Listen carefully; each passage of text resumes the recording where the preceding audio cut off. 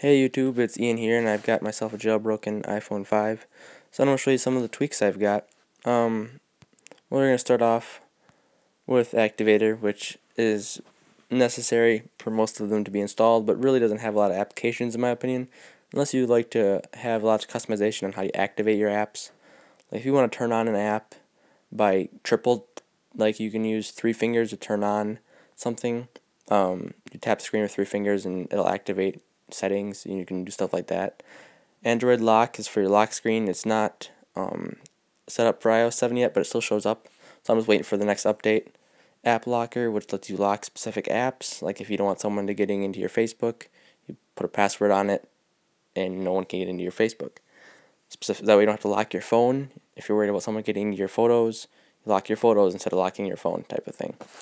Barrel lets you do the cool animations with your icons, which is like the roll away. Get that cool animation going. You can do several different ones.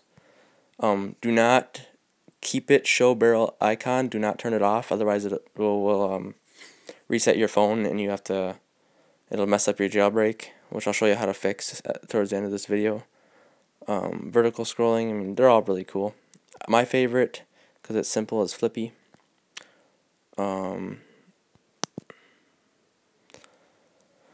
Next we've got Flip Control Center, which is very it just in your control center lets you add a bunch whatever you want to it. Basically, you can activate whatever apps enabled, disabled, but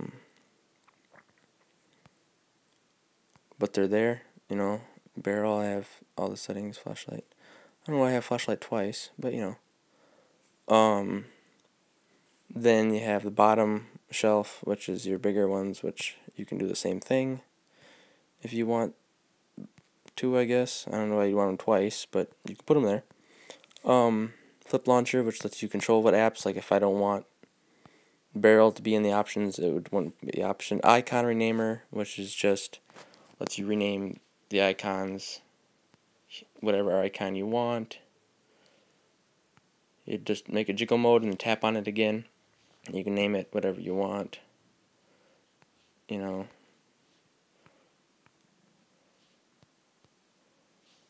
So just remember to sub for more. Yeah, I'm done. Cancel. Auto jiggle mode, and they'll save automatically. iKey, which is pretty cool. You just create 10 custom keys at the top row here. You see I have new stuff, and then if you hit Alt for Alt keys, you've got your other ones. Alright. It's pretty kind of cool. Little lock screen tool was let you control your lock screen if you want to have show text at all. Hide the camera button so people can't slide up and turn your camera on. Hide the date and time. Hide the slide to open. Whatever. Like right now I have mine as Batman. Here, I am Batman. I am Batman. You can change it to whatever you want. Notification center, where normally it has the tomorrow and missed view, you can turn that off, which is kind of nice. Record my screen, which is what I'm using right now.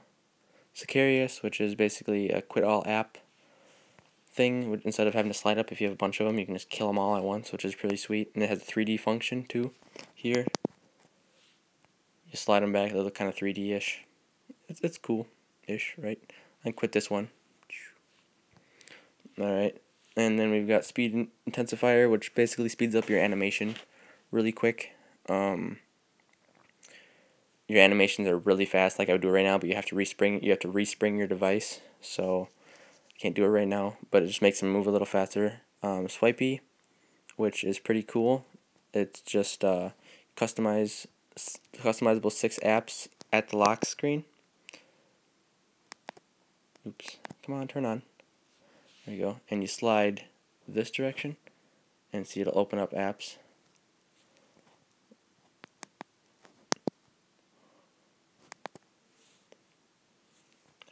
Things slow.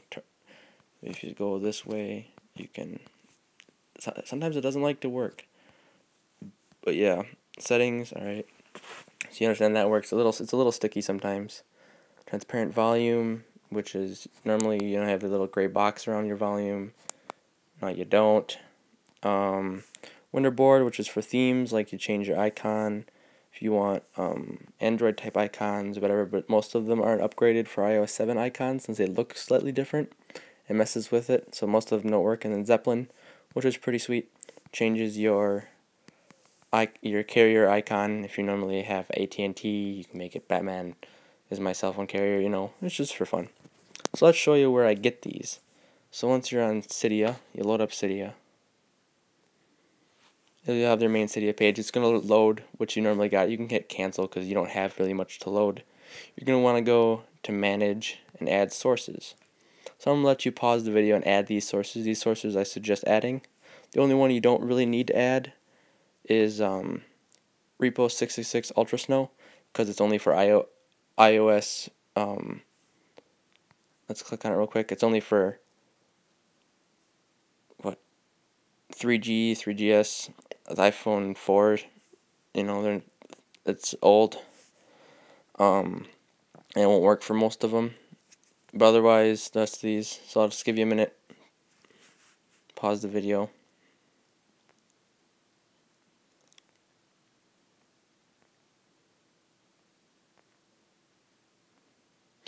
If you want to, I probably should. If you're new to Cydia, if you want to add a source, you hit Edit, Add, and you add a source of it. I guess I would just assume people know that. So, anyways, once you have your sources, then you want to go to Changes, hit Refresh, and it'll update, which takes anywhere from 30 seconds to 2 minutes, depending on how much new crap is on Cydia. Ooh, alright, see, it's reloading. It's good. Alright, ooh, we got new stuff. Cool. No icon badges. Power alert, voicemail remover. Okay, it's kind of cool. Most of these iApps are powerful. Tags, like tweaks actually add to your settings. Infinite dock, which is basically where you can scroll forever. I was thinking about getting that one. So, but if you want to watch it, like say you don't want to download it, but you want to watch it, you can hit show all changes, and it'll let you know whenever it gets an update. Because right now it'll say I don't have any updates, but normally it'll say new. But if you have any updates for apps, it'll say available updates. So that's kind of cool. But so you just kind of look around what you want. All right, so let's go with what I have. Manage packages. So you know what they're called. You got activator, barrel. Sorry. Just kind of look around what you need. Alright, so now if you happen to get the gray screen, and I can't show it to you because it won't continue to record, but if you get your phone, like if you something simple like swipe and type, and that's all you need to do is type, and it'll make your screen go gray. I don't know why. It'll restart your phone, and you'll have a gray screen. Cydia will still be there, but it'll most likely be wherever it was before you installed the 5 dock. So let's say if you put it in a folder or something, that's where it'll be. So you just go to Cydia, load it up like normal, go to manage, and you're going to want to find Cydia substrate. You want to hit modify, reinstall, and hit continue queuing. And then you want to go back, go down to the S's, which sometimes works if you click on the letters on the side of the screen. There you go. And that'll drop you down. You want substrate safe mode, modify, reinstall, and then you hit confirm, and that'll restart your device, and your jailbreak stuff will work just fine. So that's my tweaks, and I'll be posting more if I get enough feedback on this video. Otherwise, I guess no one's looking at my video. So let's hope I get some feedback. And it's Ian, and I'm out.